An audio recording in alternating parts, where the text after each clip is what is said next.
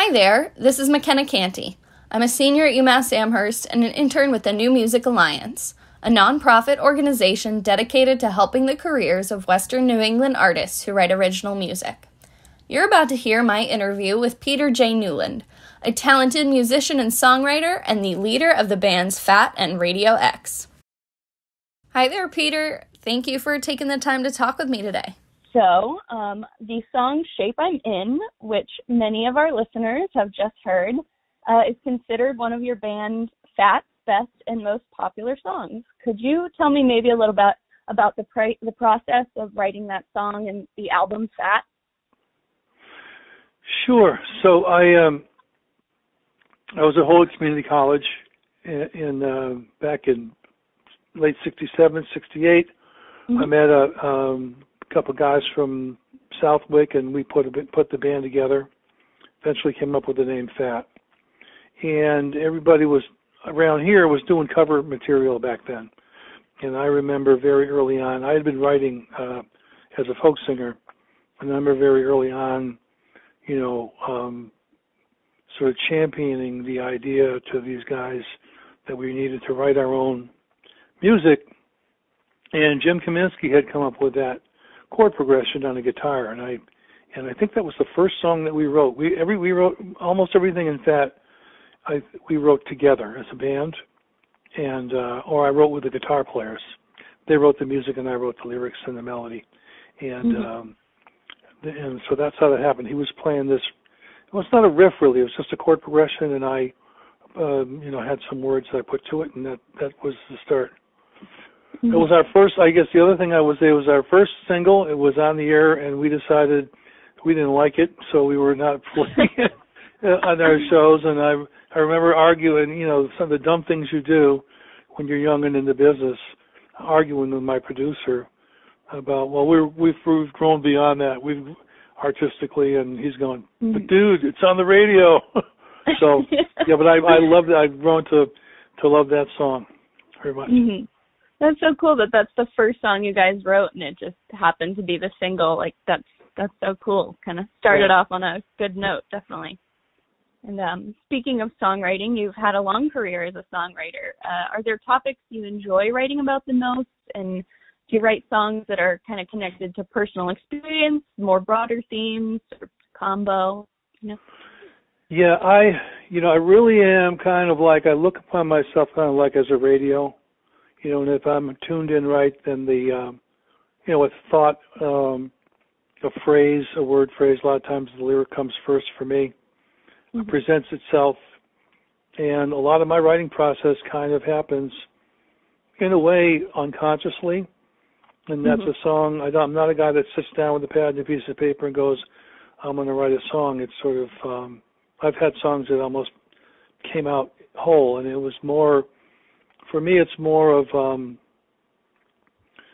being present in my space, in my mind and soul space, and then it's sort of a magical thing. A lot of times, big pieces of it come through in chunks, and then I really have to. The hard work is fine-tuning those and connecting them together. The other thing that I had a lot of political content on my first record, and I made a decision early on.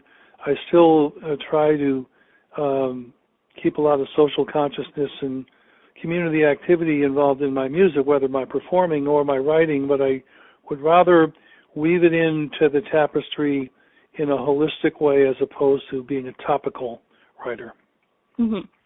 That's so cool. Yeah, I've definitely heard that before, having songwriters. It's like it's written before and then it just kind of comes to you. I love that. And speaking of community, I understand you're putting together a project that centers around a new song you've written called Lean on Me, Stand By You, that will raise money and give thanks to first responders working during the pandemic. Could you tell me a little bit about that project? Yeah, since the beginning of the pandemic, I've been just for some reason, really aware of the frontline workers, the nurses, the doctors, the staff in the hospitals, the people that are stepping in, into danger every day and working incredibly long hours and in a redefined sort of job description. Some of these people are, the nature of this disease is that they're the last connection that people have before they die. I can't imagine that emotional strain and stress and burden. And I was quite aware of it in the beginning, and then as I see this thing resurge, and we're still going to be going through several more months, I really wonder how these people are dealing with that. And one of the things that I see a lot of on TV when I'm watching the news and that sort of thing is there's a lot of blogs and a lot of video clips of these people talking about their work and it's really, I see some really raw footage of people in tears and just people really past their limits.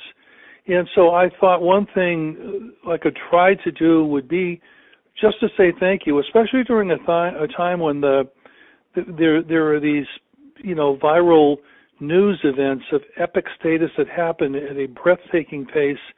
And in spite of the gravity of the COVID-19 situation and the situation that the workers are in, a lot of times it's obscured and people don't even talk about it. So what I'm trying to do is, so I wrote a song once again I hadn't intended to be about the pandemic, and it turned out that way.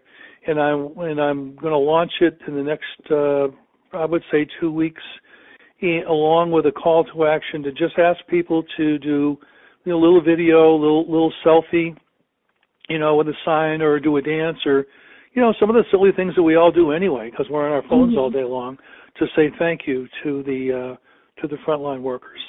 I think that would just, I think it's needed, and I think it's something everybody can do.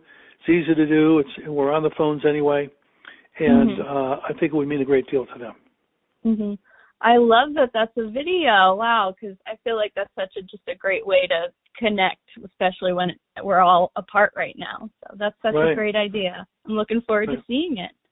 Right. So we're going to launch that song and video, and I have a full-length video of that. I'm going to launch that probably in the next 2 to 3 weeks, and I'll probably do it, amongst other things, off of my Facebook page. So cool.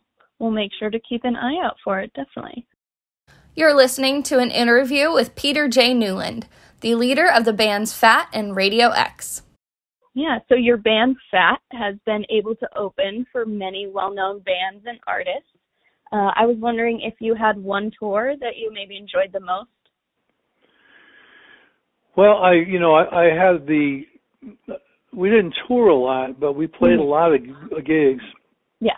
And being here, I've had the great opportunity to play with my heroes, the blues greats. So I played with Muddy Waters, I played with Freddie King, I played with Junior Wells, we played with Sonny Terry and Brown and McGee, but I think that we did a series of shows with the Allman Brothers in their very first tour that were very meaningful to us. We were sitting home on a weekend with no gig, and there was a place called the Woodrose Ballroom up on Route 5 and 10 in Deerfield, and I knew the guy that owned it.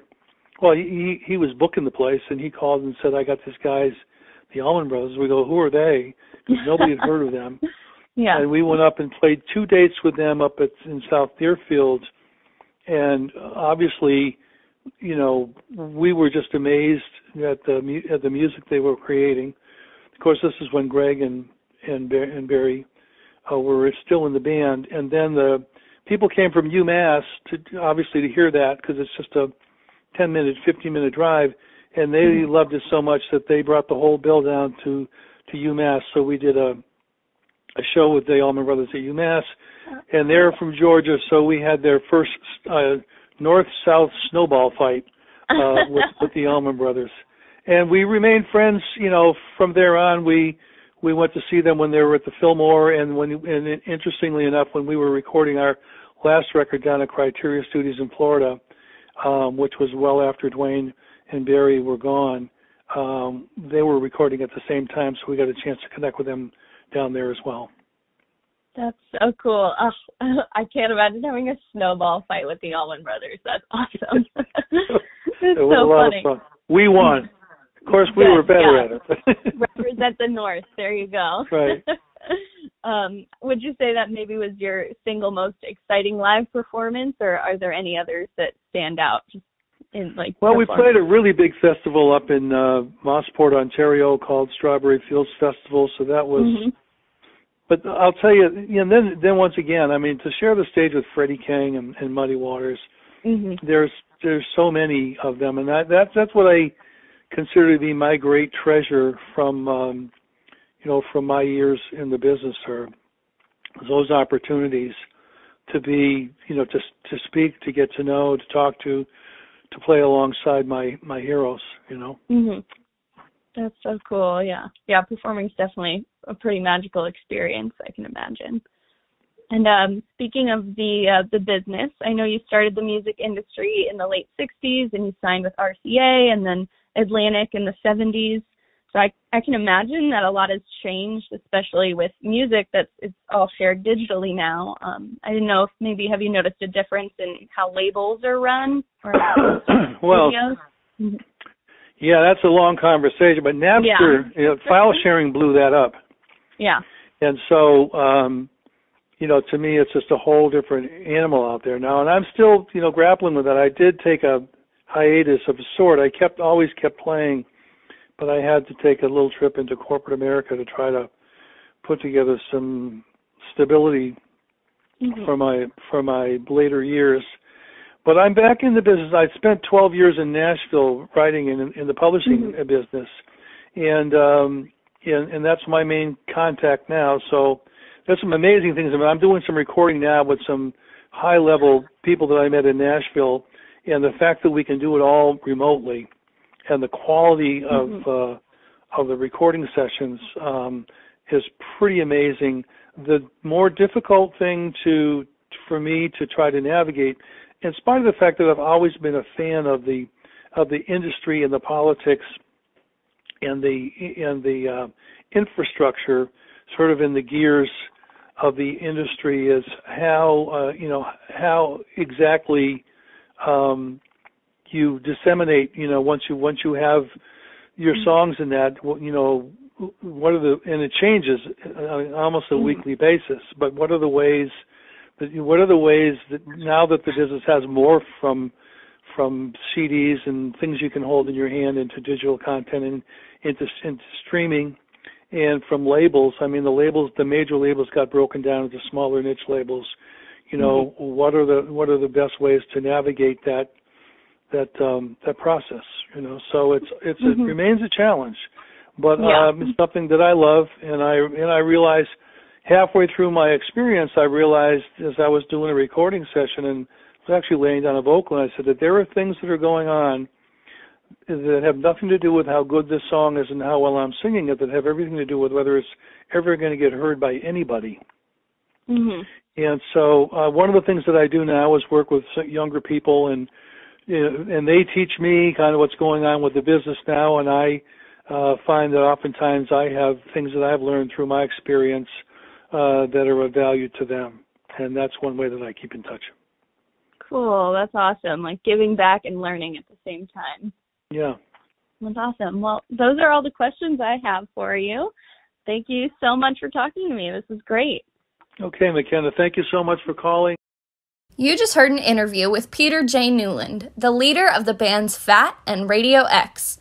This is Mckenna Canty signing off for the New Music Alliance, a nonprofit organization dedicated to helping the careers of Western New England artists who write original music.